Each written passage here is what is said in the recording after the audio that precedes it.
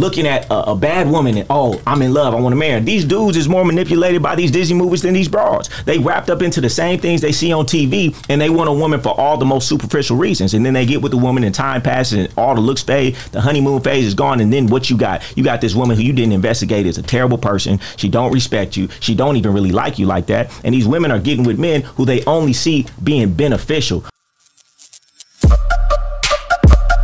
Yeah, we on Boss Talk 101. Yeah, we gonna talk. And to be honest with you, it's tough, you know, finding that. That's why I think, why do you think the divorce rate is so high? Why do you think there's so many different single women and men? Why do you feel that is? I think because, number one, dudes are starting to wake up and say, this don't make sense, right? What am I getting married for exactly? Right? What is this woman bringing to the table? All she's bringing is a liability. If this doesn't work, she can take half of my money. Not only that, a woman changes when you get married. When a woman has leverage on you, things change. A man may know a woman for 4 or 5 years, they're together.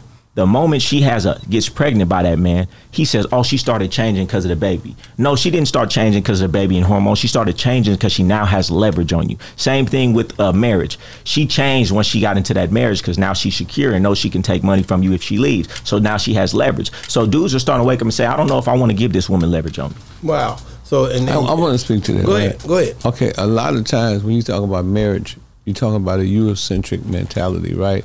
We've been anglicized in this country to have a Eurocentric perspective. In Africa, they don't get married. You know what I'm saying? I mean, they jump a broom and stuff, but they don't have the same contract as he said. That's what I was telling you yesterday. I said, when you go and you buy a car, you got to register. You go and you register with the state. When you get married, you got to register the state because you're claiming ownership. And that's what somebody do. You know what I'm saying? I mean, they like buying a car. They register you, and they say, this person is registered to me, and legally, you know what I'm saying, I own this person. And that's what you're doing. You know what I mean? You're allowing yourself to be owned and purchased, you know what I'm saying, by this specific person. But, you know, if you're a free-thinking mind person and you coming from an Afrocentric perspective, you can change, as he said, the paradigm. You can change the mentality. You change the mentality, you change the reality. So a lot of people, you know, like me personally, I don't look at marriage from a Eurocentric perspective. You know what I'm saying? I do, as the brothers say, look at it as a contract. But I can break the contract when I get ready. You know what I'm saying? I can change the subject matter. I can take control of the situation. You know, I also think one of the reasons why the divorce rate is so high, it's not because, you know, so much the female. Goldie kind of hits on the nail.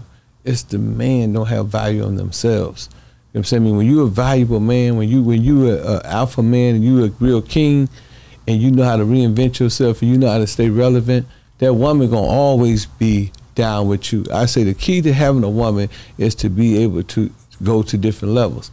If you doing the same thing at 40 with your broad that you was doing at 20, y'all lost 20 years. Y'all lost 20 years. So the key to the game is to always elevate, always take your woman to another level, always elevate yourself.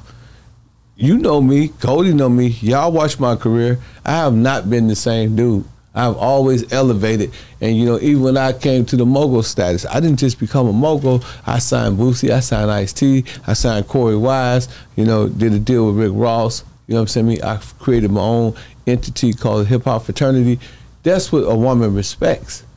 But when you're in a relationship, and like Goldie said, you're playing NBA 2K and you're getting fat and, you know, you farting and all that stuff around the house, you know, you're devaluing yourself. So now she say the same thing that everybody say. I bought a Rolls Royce Wraith.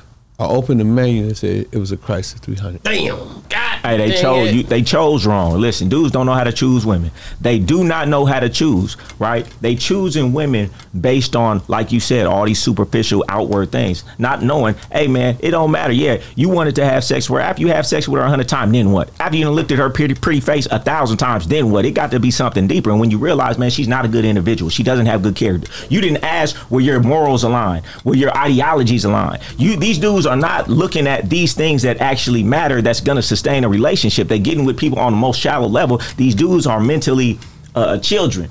They're looking at a bad woman and, oh, I'm in love, I want to marry her. These dudes is more manipulated by these Disney movies than these broads. They wrapped up into the same things they see on TV, and they want a woman for all the most superficial reasons. And then they get with the woman and time passes and all the looks fade, the honeymoon phase is gone, and then what you got? You got this woman who you didn't investigate is a terrible person. She don't respect you. She don't even really like you like that. And these women are getting with men who they only see being beneficial. Women don't get the guy that they like. They get the man who's going to take care of them, do this and do that, which means they don't really like him. You're not her first choice. Because you didn't pick the woman that likes you for real, you're going to have problems later down the line. I'm picking a woman and telling dudes, hey man, pick that woman who really like you. These dudes is chasing a woman running from them and denying a woman that like them. You need to get the woman who really like you. That's number one. You do skip that step. You get the woman that really like you. Yeah.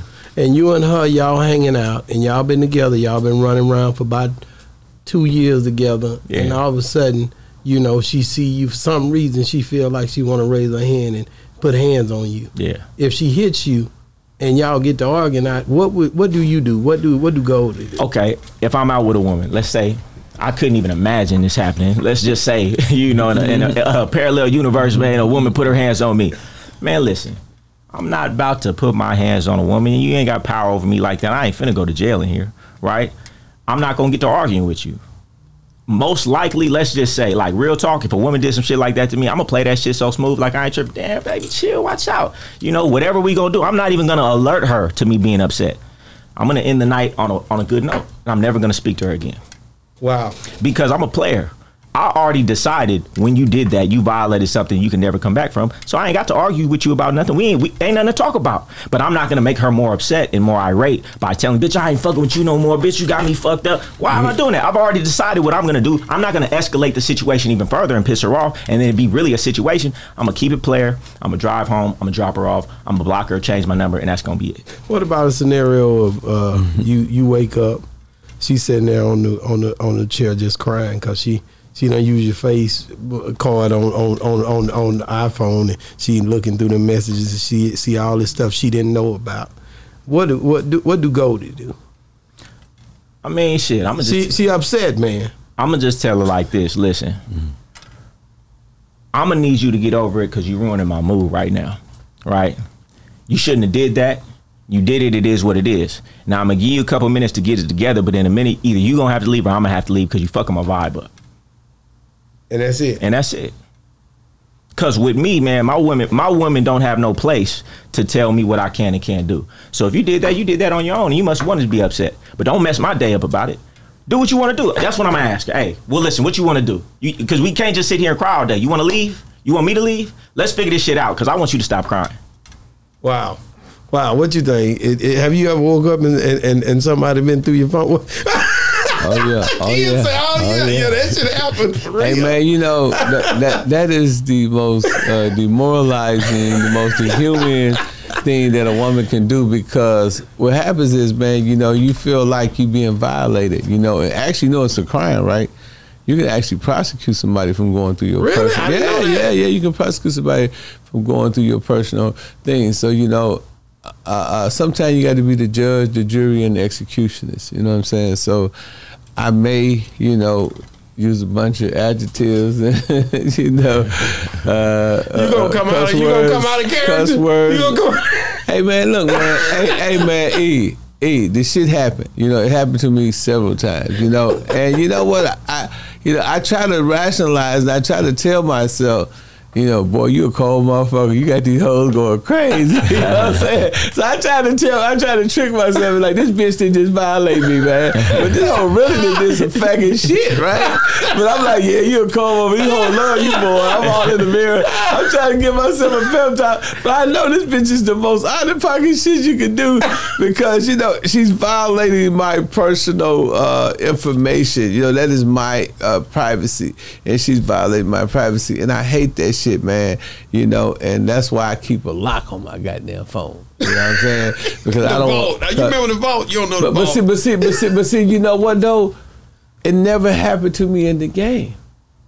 The shit only happened when you're not, as Goldie like to say, living that 99% principle that don't nobody that the average man can't live. And when you dumb down and you kind of condescend and you go down to another a square level and you try to square up and do the right thing, that's when you have the most problem, man. Let me tell you something, man. These squares is way more ruthless than these hoes. Man. A square bitch, man, it can be the most, like he said, she'll key your car, she'll go through your phone, you in jail too. She'll put you in jail. Get you fired from your job. You know what I'm saying? Get you fired from That's your job. why you got to keep it real. Call other bitches in your phone.